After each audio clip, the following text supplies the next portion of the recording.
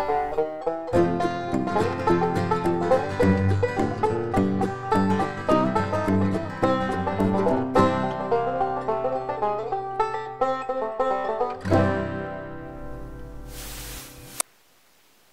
folks, you're watching Fishing Lake Country. Thank y'all for subbing. Guys, thank you for hitting that like button.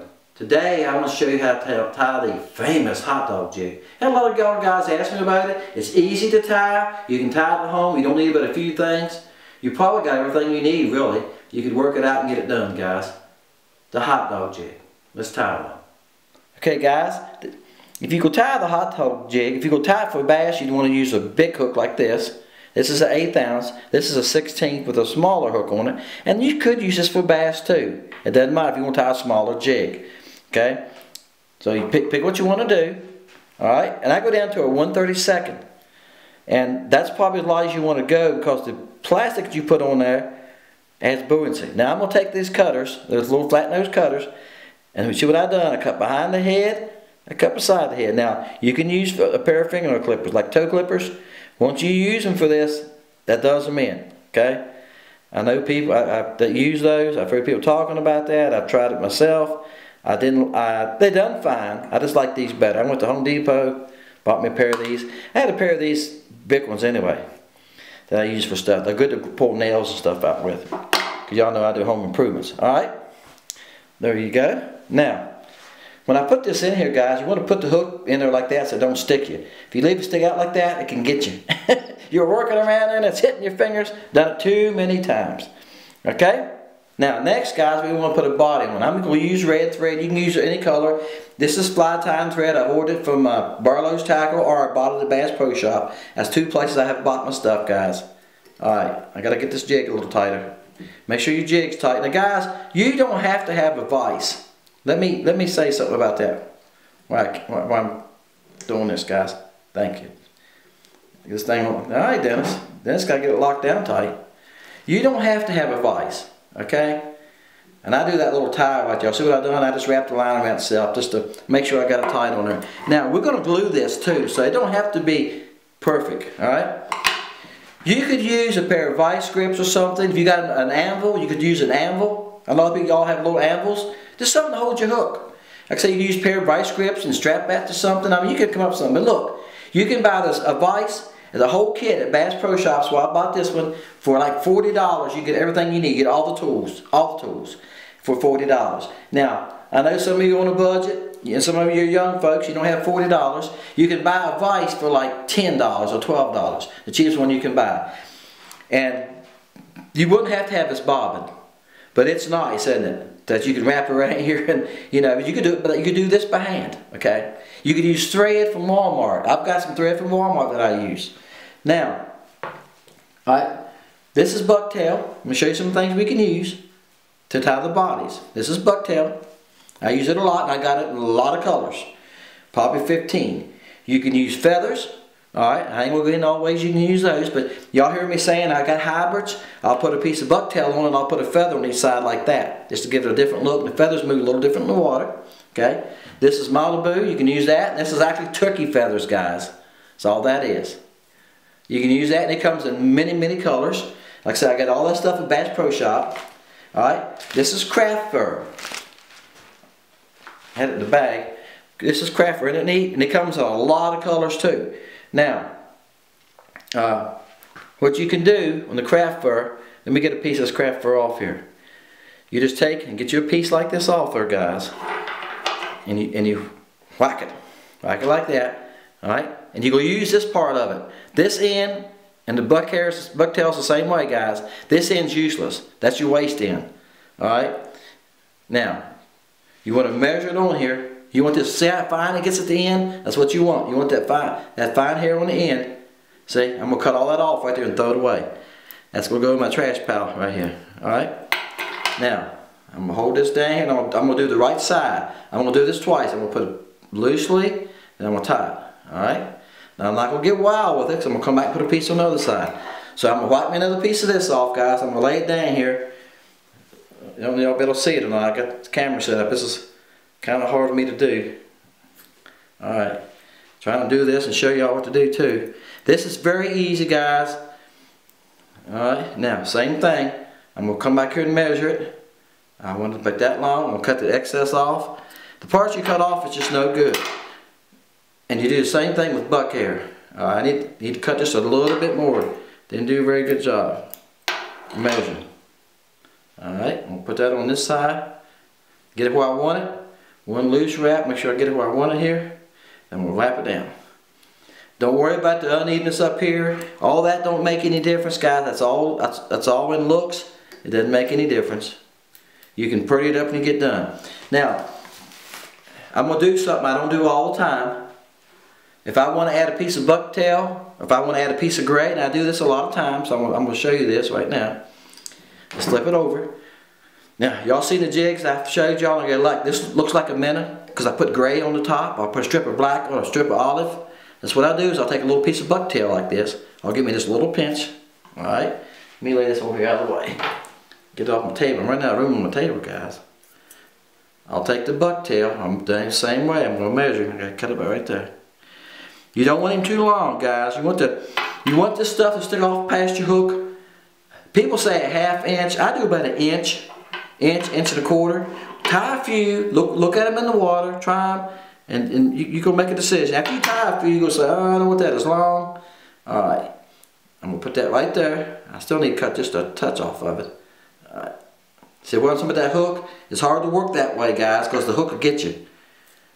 That hook will get you. But I want this on this side. Now, if that was black or gray or olive, I'd make my minnow look. Now, again, here we go. Now, what else do I do to make it look pretty? Let me lay this out of the way on my other table over here. Now, I want to give it some flash. This is called flashabou. See it here? I've got a lot of colors, guys, maybe 6 or 8. I got gold, silver, the chartreuse. Alright, this has a light purple in it. So since I'm tying this in white, let's take this. This is UVA color and a little bit of purple in it. I just take one little strand over here. Okay. What I usually do is I double it like this. Alright, I double the strand. Now, guys, if you're a fly tying person and watching me, please don't laugh. Here's how I do it. I pull that around there. Now I got 2 pieces on each side. Now it's tied there. See how I done that? I see guys on YouTube and they take and hook it to their line and do that. I don't do it that way. This is how I do it. That's how I do it, guys. And I cut that double. See? Now I got 4 strands of that in there. Because that, to me, that is so much easier. And I got 2 strands on each side. And I'm going to lay this out of the way. Alright. I got a table, guys, in another part of my work area here that I do this at. I got it set up on the work area. Alright. I'm cutting off some of them little wild hairs. Now you can pull those down if you take and pull your thread up against the ball head like that. See, you can pull some of those down, guys, and make it look a little better. But look, I promise you something right now. The crappie don't care. The bass don't care. If you got a hair sticking out right there, they don't care. All right. What I done now was I took it down further, got it ready for the plastic. Okay. Now, what am I gonna do next? I'm gonna whip it. Yeah, that's right. Y'all have heard that song. Whip it now. And right here it is. This is a whip it tool. Again, you don't have to have this. If you look on YouTube, as people show you how to hand tie it, you can wrap this around your fingers and flop it on there. Or you could add your glue right now and just hold it tight. Come back in 2 or 3 minutes and go on. You can just glue that right if you want to. But, alright, this is the easiest way. My bobbin's a little tight. Alright. I got my jig a little loose.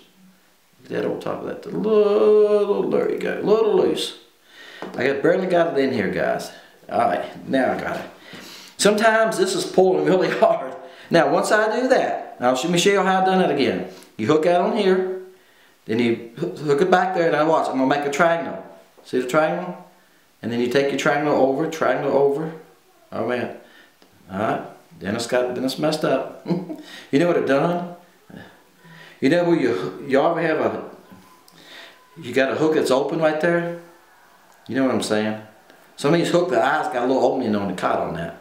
Alright, you make a triangle, watch it, triangle over. Do it about 5 times.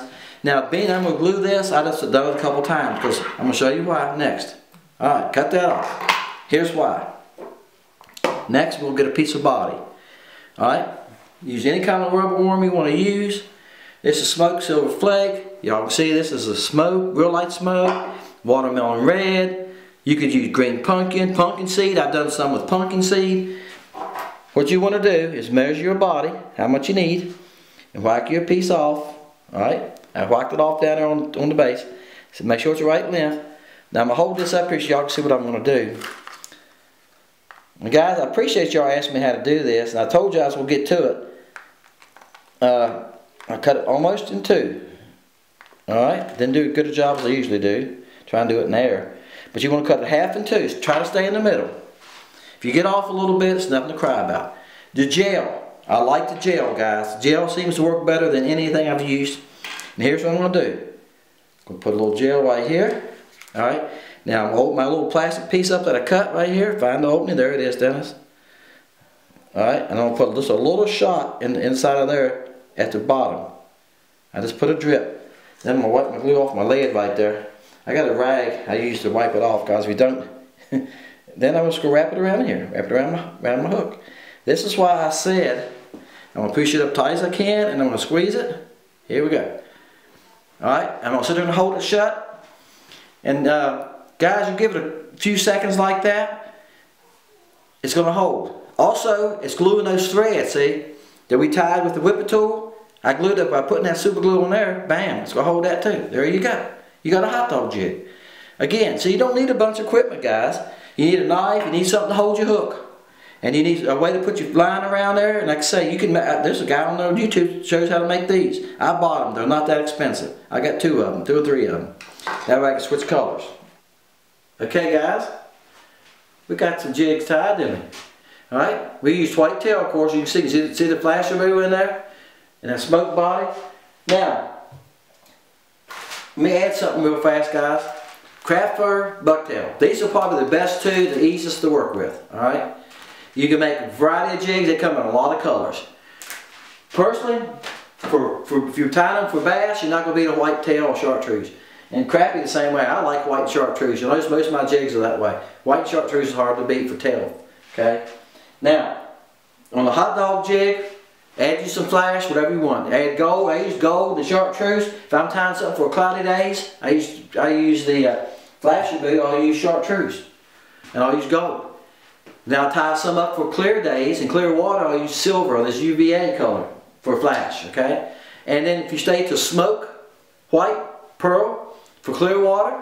Then if you want to tie up some jigs for when the water's got a little stain to it, or on a cloudy day when it's spitting rain or something, you could add a different color body. You could go to watermelon. You could go to pumpkin seed. Yeah, it's unlimited, guys. Just dig around your boat, see what kind of rubber worms you have left over.